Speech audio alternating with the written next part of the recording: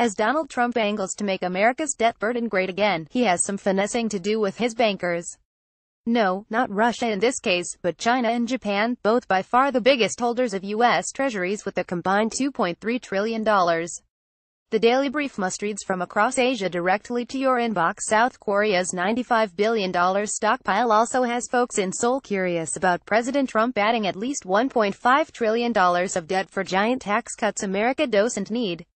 Trump admitted as much on October 28, while touting news of 3% economic growth in the third quarter despite two devastating hurricanes.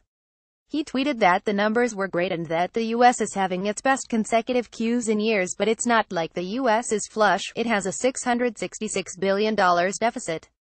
Why, then, budget-busting tax cuts that increase inflation risks, imperil Washington's credit rating and irk his bankers? Those financiers are sure to have a number of questions when Trump's team arrives in Beijing, Tokyo, Seoul and Manila. $36 billion of U.S. debt in the days ahead.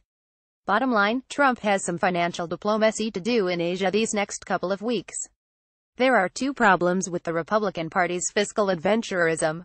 1. The estimates for increased debt are wildly conservative. Many Washington think tanks figure the range will more likely be in the $2.2 trillion to $2.7 trillion range, jeopardizing AAA status. 2. Trump and fellow Republicans assumed their Asian bankers will dutifully double down on dollar bets. That could be a dangerous supposition. As China's Xi Jinping digs in for another 5-year term, with no heir apparent in sight, Washington's top investor may not be in a giving mood. Nor might he be very forgiving about tax changes that widen America's budget deficit and threaten the value of Beijing's $1.2 trillion of treasuries. Trump, after all, has on more than one occasion raised the specter of defaulting on debt to gain leverage in negotiations. Even before Trump, Beijing had a complicated relationship with the fiscal vulnerabilities its dollar holdings pose. In 2009, for example, then Premier Wen Jiabao raised concerns about Washington's giant post-crisis stimulus. We have made a huge amount of loans to the United States, Wen said. Of course, we are concerned about the safety of our assets. To be honest, I'm a little bit worried. He urged Washington to honor its words, stay a credible nation and ensure the safety of Chinese assets. Those words proved prescient by August 2011, when Standard & Poor's downgraded the U.S. for the first time. The U.S., it's often said, built a strong and innovative economy on a hill. But Asia holds the mortgage and might not take kindly to Trump's tax adventure. Geopolitical intrigue abounds, too. In 2011, Beijing mulled retaliating against then-President Barack Obama's chumminess with Taiwan. In an editorial, state-run People's Daily said now is the time for China to use its financial weapon to teach the U.S. a lesson. Just as Japan wondered years earlier.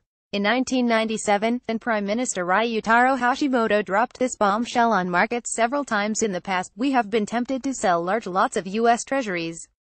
Hashimoto admitted that tense auto industry negotiations of the early 1990s had some Tokyo lawmakers pushing for this nuclear option. Shinzo Abe seems far less of a risk for this White House. The Prime Minister is the top Trump sycophant among world leaders. Determined to stay in Trump's good graces, and avoid his wrath on Twitter, Abe could always pledge to use public pension funds to help Washington finance tax cuts. The quid pro quo would be to have America's back against China and North Korea. But Abe isn't nearly as popular as his October 22 election victory suggests. While he craftily exploited an opposition in disarray, his latitude to take big financial risks may be limited. What's more, Abe's Trump romance is backfiring and generating buyer's remorse among lawmakers. Trump reneging on the Trans-Pacific Partnership, bashing the weak yen and Toyota on Twitter and provoking Kim Jong-un aren't winning him much love in Tokyo. Bottom line, Trump has some financial diplomacy to do in Asia these next couple of weeks. The U.S., it's often said, built a strong and innovative economy on a hill. But Asia holds the mortgage and might not take kindly to Trump's tax adventure. Continue reading.